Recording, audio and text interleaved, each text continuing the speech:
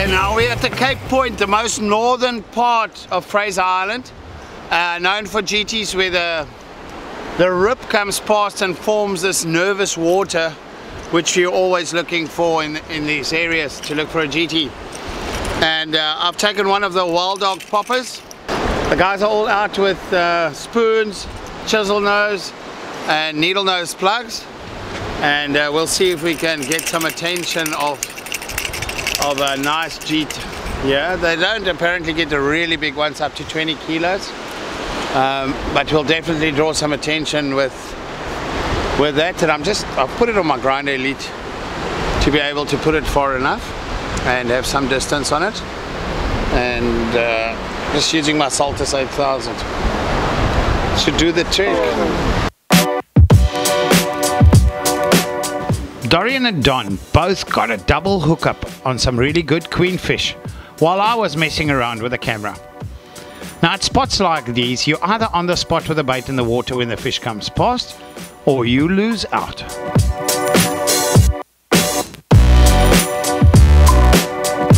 Now this is really great fun on the lighter tackle. They're really good fighters and can be quite acrobatic. Little queenfish. So changed to a little snook spoon because there was a little bait ball out there, so the fish probably be about the same size. And then yeah, flicked in and got a little one with this Power Angler version 2 made for this market. And my BG, I think it's a 4000 with Kingfisher braid and a 20-pound leader on it. We'll send him back.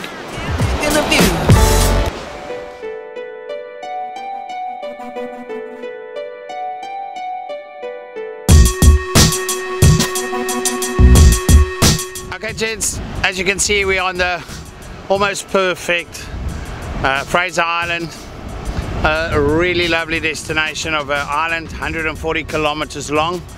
You come with a barge onto it here in Australia, just off north of Brisbane, and we're at the furthest, well, the northern part called the Cape, where we're spinning a bit, where both currents from both sides of the islands meet and form a nice rip here, which is good structure where you can look for all sorts of game fish, the GTs, the queenfish.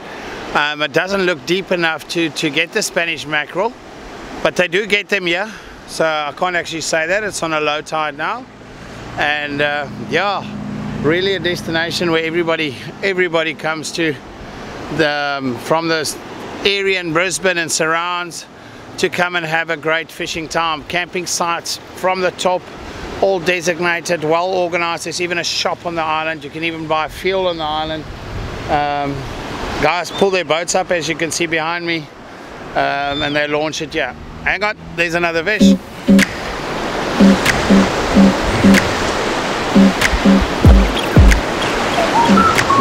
Unfortunately, Dorian dropped that one.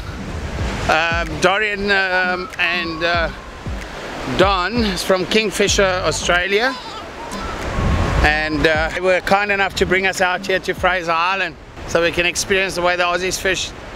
The weather was a bit was not in favor of us, meaning there wasn't enough working water this past couple of days, very flat, so we got some action at night time and sometimes in the morning on the sharks that came through. But on the edible sides, very clean water, very flat, very little rock structure on Fraser, minimal, almost none, and so you really need some wave action over the banks and stuff to really get them a spot to feed. And there hasn't been too much of that. This looks brilliant where the two currents meet, so we'll see. Maybe I think this will work well from the high tide, sucking out again. It should stay here all the time with the tide even pushing in. Water all pushes out. There's a sandbar probably 400-500 meters out, you can see, and then there's a sandbar about 100 meters here, and both currents coming up the eastern side, coming up the western side, they both meet here and suck out. Beautiful dunes in the back. I don't think you guys can clearly see it there. It looks like sand that no one's ever been on. No tracks, no nothing. really unspoiled. We've got the Power Angler Poseidon V2. This is the heavy version. It's 11.5 foot and it's running 60 to 120 grams. And we're going to be casting out just one of the killer spoons out there, and we're going to load it up so you guys can see a bit of the action. We're running it on a BG 5,500. Right, let's give it a throw, see if we can get a queenfish.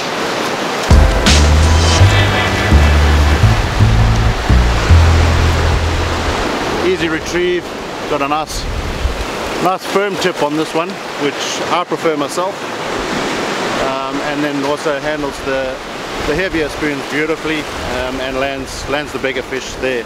Doubles up beautiful as a bait rod as well, so yeah, great for targeting dew, tailor and the likes. So yeah, you can easily cast a 4 ounce with a bait, so we have no problems casting that, and generally underrated I suppose on its casting power, so it will cast heavier. With this rod again, you're not going to have any problems landing a good sized GT, even a decent Spanish mackerel. You're going to have no problems whatsoever. It's got a good backbone and will certainly fight and do the job, bring it in within a few minutes.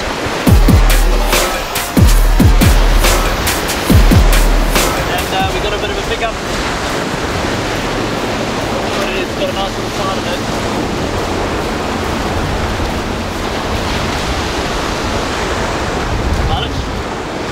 It's just throwing a little snook spoon on the Power Angler version 2. The school of mullet there, looking for some bait. So we'll take this one and slide it out. Hopefully pick up a mackerel.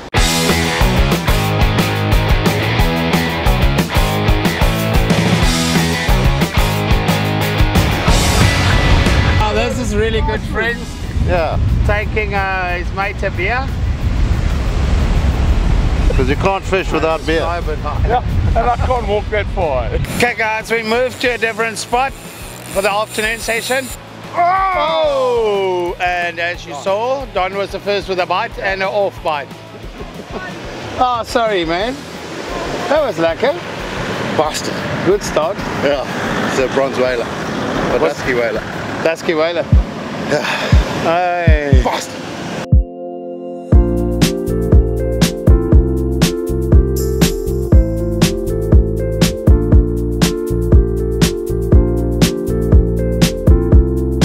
So I didn't go as far as what I was sighting last night. I just took a nice cast and came in a bit slow. Don also just had a pickup and got broken off. So you have to kind of make little adjustments to just make sure that we possibly get a good fish on. A lot of blackfins or spinners here, and spinners, not all.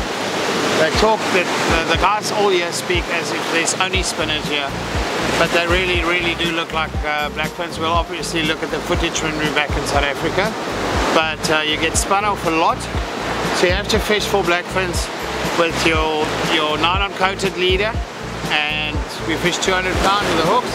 A loose drag in the pipe, that's normally the best way. They don't get enough leverage or pressure on the line to break your trace, but they can still spin you off if you don't fish a steel leader. So we'll try that. Most important is to get your bait down as quick as possible to the stopper.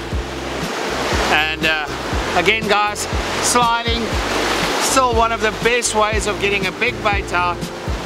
Yeah, for the Spanish mackerel, for the GTs, ideal bait, but you do pick the sharks up all the time, and there's a whole bunch of species here. So you're going to fish nylon coated steel traces. We've even tried kuta traces, as we know them in South Africa, the Spanish mackerel trace we use from the boat, and got bitten off on them. So now it's just straight 200 pound nylon coated, and get a big bait as far as you can. And when a mackerel comes past, a Spanish mackerel or a GT, they're not going to leave it necessarily, especially this time of the day as we go into the evening. It's a great time where you see the water is very visible. We actually have a bit of bad luck here on Fraser with these conditions, because it just makes the fishing so much more difficult. Most of the fish so far we've caught was mainly in the at night time. and when it's still fairly dark. At daytime, yeah, we haven't seen too many sharks being hooked. But let's get shaking.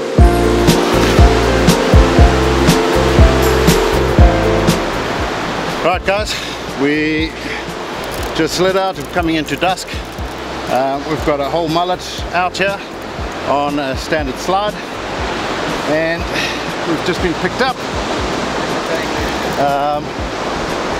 At the moment, it doesn't feel like she's too big. And running in to my forward. So let's keep the pressure on. See if we can crank her in.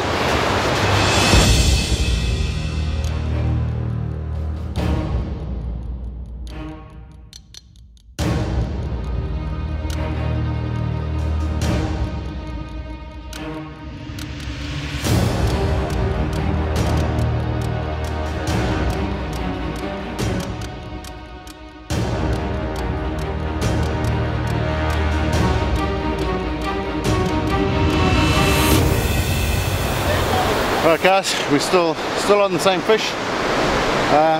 Should be moving left and right, making the guys run over a few lines.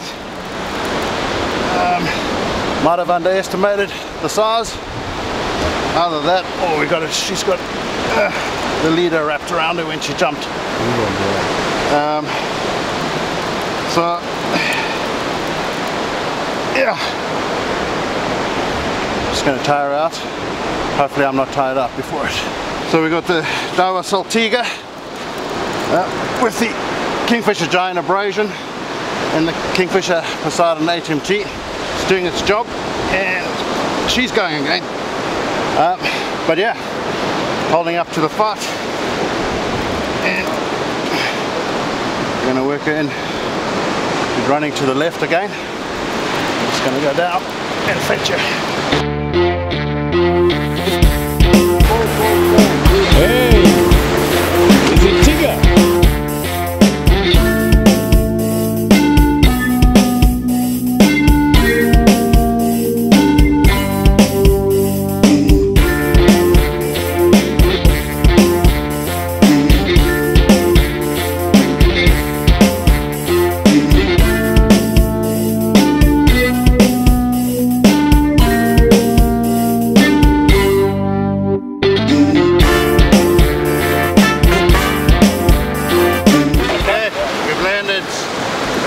Targa, 255 centimeters.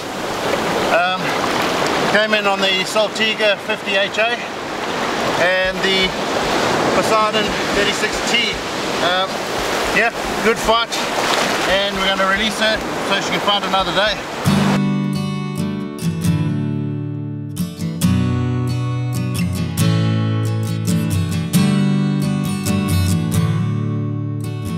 Well done. That's how you do it. Quick pull. Unfortunately, you guys saw that they let his stomach out. Normally when a shark or a lot of fish do that, they feel something's wrong. They regurgitate or throw up to see if it's something they ate or whatever. I don't know exactly what they're doing. But it's not a bad thing. They do swallow it back. You can try and push it a bit, but I prefer just leaving it and they just suck it back in. And yeah, she swam off strong. Good work. Good fish. Yeah, thank you. Showed us how to pull a tiger.